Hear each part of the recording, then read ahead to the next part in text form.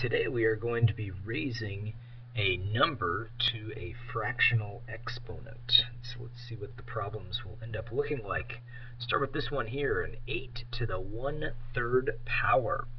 And so when we do this, the numerator represents the power. And that's the number that we're going to end up multiplying a series of times, in this case just one time. The denominator represents the number of roots. So for instance, in this problem, we could rewrite this, or any fractional exponent, as a radical. So we're looking for three numbers, that's what this number tells us, three numbers that multiply to make 8, and they all have to be the same. But then we're going to raise this to the numerator, whatever the numerator is, in this case to the first power. And so when we do this, always think if the radicand, that's the number underneath the radical sign, if this is a even number, then you're going to end up trying even numbers. If it's an odd number, we'll try odd numbers. So we have three numbers that multiply to make 8. So it's an even number, so let's try something. Let's try 2 times 2 times 2. See, those are three numbers, they're all the same. See, 2 times 2 makes 4, times 2 makes 8, so it does work out. So this part right in here in the parentheses is 2. We're raising that to the first power, and 2 to the first power is just 2. So looking at the next one, same sort of thing. The numerator tells us the power. The denominator tells us the number of roots. So I'm looking for two numbers that multiply to make 16, and then I'm raising this to the first power.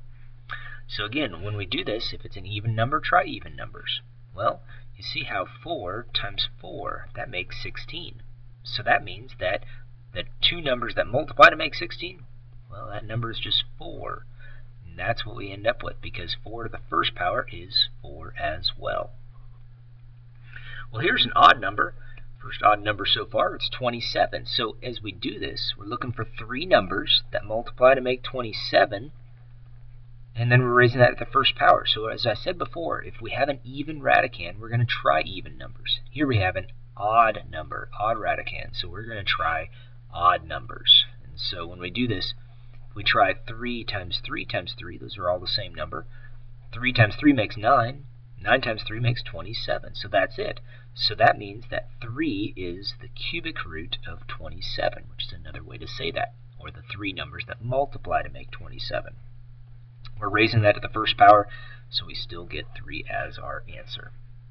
Well, the next one's a little different because now we have a different power. Our power this time is something other than 1, but it's still the same type of problem. We have the power on top. That's how many times we're going to multiply our answer. And the denominator represents the number of roots, the number of numbers that multiply to make 81. So as we do this, again, we're thinking of four numbers that multiply to make 81, and then we're going to raise that to the third power. So it's an odd number, 81's odd, so we're going to try odd numbers. So if we try 3 times 3 times 3 times 3, that's four numbers, and let's see if they multiply to make 81. Well, 2 3's make 9, 9 and 9 make 81, so it does end up working. So 3, but now we're raising it to the third power. So now we have to do 3 times 3 times 3. Well, 2 3's make 9, times one more 3 makes 27. So 27 would be our answer. Well, here's another one, same sort of thing, but this time just different radicand, different number of roots and different power as well. So three numbers that multiply to make 8, but then we're raising this to the fifth power. So we go ahead and do some work there. Three numbers that make 8, well, we saw that earlier over here. That was just 2. So now we have to raise 2 to the fifth power. So maybe off to the side, you know 3 2's make 8. That's what we just solved here. But now we have 2 more 2's. And so the 2 2's make 4. 8 times 4, that makes 32. So there is our answer. Well, here, 64 to the 4/3 power.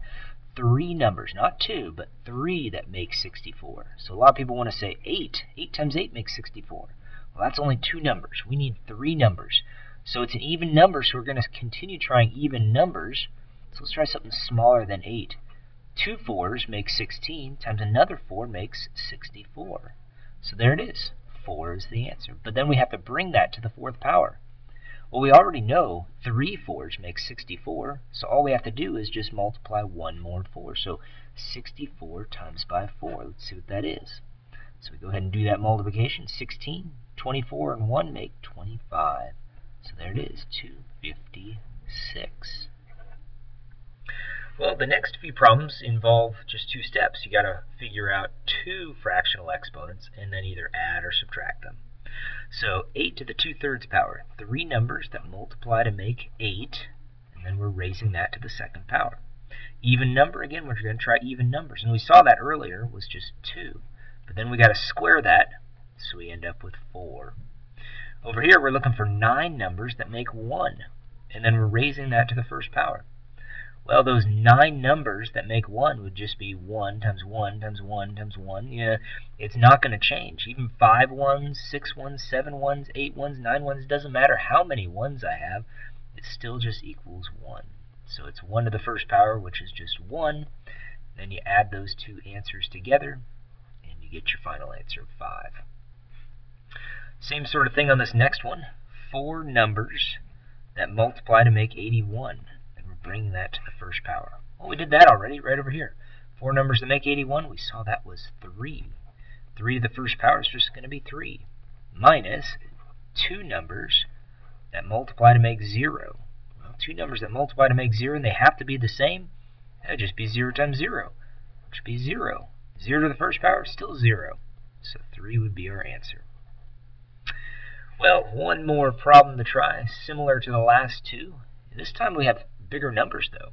So let's go with our rule. Our rule is that if it's an odd number, we're going to try odd numbers. And so we need 3 numbers. They all have to be the same. They multiply to make 125. Then we're raising that to the first power. Well, let's take a look at some of our problems here. We did 3 numbers before that make 27, and that was just 3 times 3 times 3. So as you multiply, the numbers get big really fast. So not going to try a real big number here, but I am going to try something bigger than 3, and I know it's odd. So I'm going to try 5, 5, and 5. When I multiply 2 5s, I get 25, times another 5 makes 125. So that's it. So 5, and then I bring that to the first power. So I'll put 5 there. And then over here, minus 343. Now that's an odd number too, so I'm not going to try even numbers. I'm going to try odds. Well, first thing, though, is to figure out how many roots we're looking for. We're looking for 3 roots, 3 numbers that make 343. So off to the side, I might try 7, 7, and 7. See, 2 7s make 49, times by 1 more 7 makes 343. And so there it is. My number was 7, but I've still got to raise that to the second power. So I don't do 5 minus 7, I do 5 minus 49, because I got to square the 7 first. So when I take that away, I end up with a negative 44. And that would be my answer. So there's some examples for tonight's homework. Fractional exponents. Numerator is the power. Denominator is the number of roots.